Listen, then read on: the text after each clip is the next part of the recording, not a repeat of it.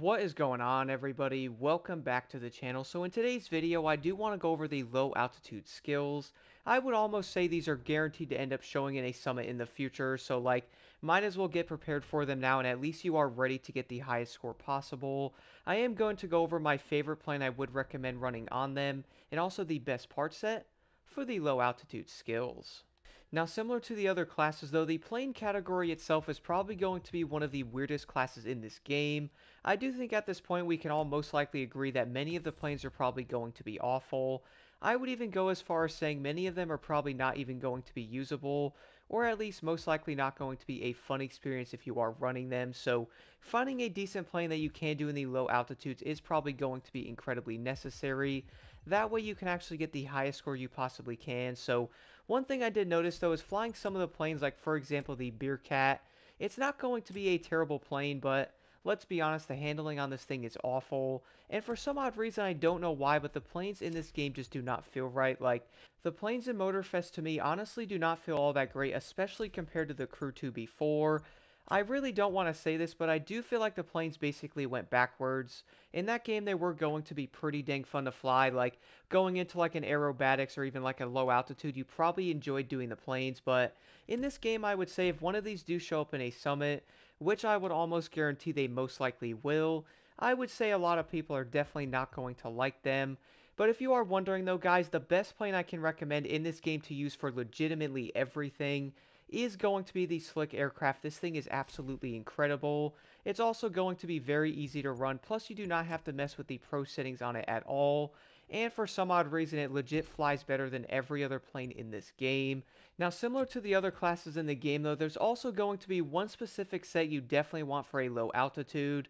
I would also say to this point, it's probably not going to be very shocking. It is, of course, going to be the Scorebreaker set right here. I am also going to have a full 70% booster on this thing. Keep in mind, though, if you guys do not have that, you can run random gold parts with a skill to fix a stat on each one. And on top of that, though, you can also have some of your legend points on skilled. Now, I do want to mention, by the way, I'm also going to be running a regular gold part set on my plane, at least for the first try this time, also running skilled on every single part, which, by the way, is also going to be a 70% boost, on top of the driver points also being active. Now, one thing I can admit, though, is you do not have to necessarily have a scorebreaker set on your plane, but at the same time, though, if these are going to show up in a summit, which I definitely would say they most likely will, you are definitely going to want to be ready to at least be able to do them and get the highest score possible. Now, we all do know most of the planes in this game are probably going to be terrible. For example, right now I have been testing out other planes on different skills or even events, and I have to say they are really going to be absolutely awful, even running any of the other planes besides the Slick. So if you guys are looking for a great overall plane, I would definitely recommend trying this one. Now, currently running a regular part set, I got around 21,000 points.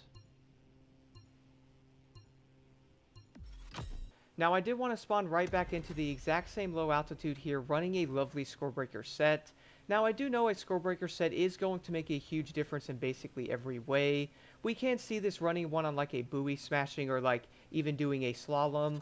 But my goodness, guys, having one of these sets active on a low altitude is absolutely insane. It also brings me back to the Crew 2 era where basically having this set was probably going to guarantee you the easiest skill run ever. Now, we do know many of the summits are probably going to have some of these skills show up, so having a good set like that really is going to make a difference. Now, what's kind of insane though is even running a scorebreaker, you do not have to be perfect. For example, right now with 20 seconds left, I've already beat my other score, which does obviously account for having a better score in the summits as well. Getting around a 10 to 15,000 point difference is going to help tremendously in a summit, and you are most likely going to notice a fairly big score difference.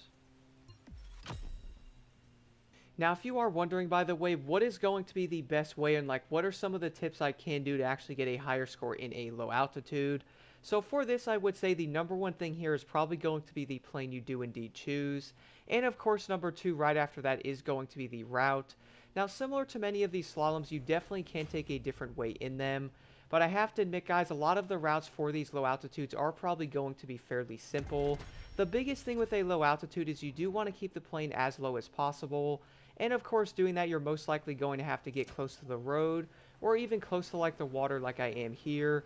That way it's basically going to alleviate you running into something or like a car, which by the way can indeed happen on the roads, but luckily on the flip side of that though, there's not going to be that many low altitudes in this game, so at least if you are running a score breaker, you're basically going to be good to go on them. And depending on which way some of these might be going, guys, going on the road is not a terrible idea. You can also most likely travel on like dirt roads and stuff like that with basically no traffic.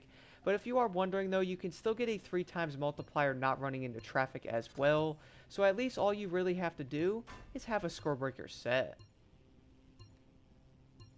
Now, one of my favorite things about a low altitude compared to an escape is the fact that you do not have to be perfect in them, and luckily you also do not have to worry about AI basically crashing into you.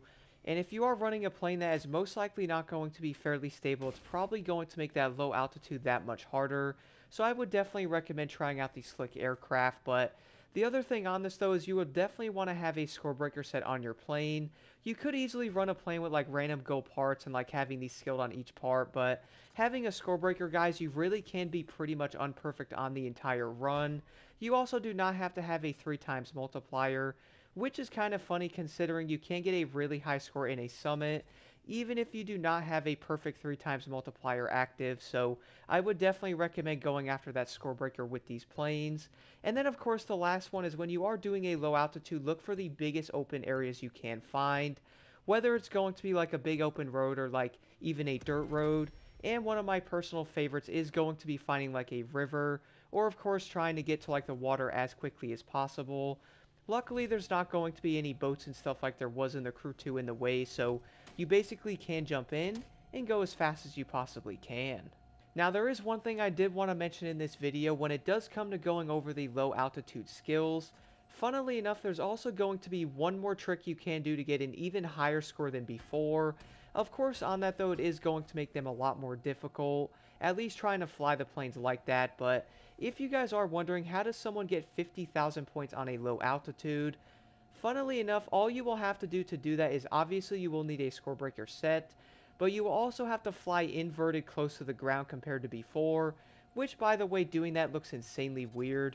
But when flying inverted on some of the low altitudes, I was getting almost 1,000 points per second, compared to around like 850 or so, and you're also getting around a 3.6 times multiplier in them, so it is going to make a fairly big difference of around maybe 8 to 10,000 points, which of course if you are doing a summit probably is going to guarantee you that 155k, and of course that way you don't have to jump back into them.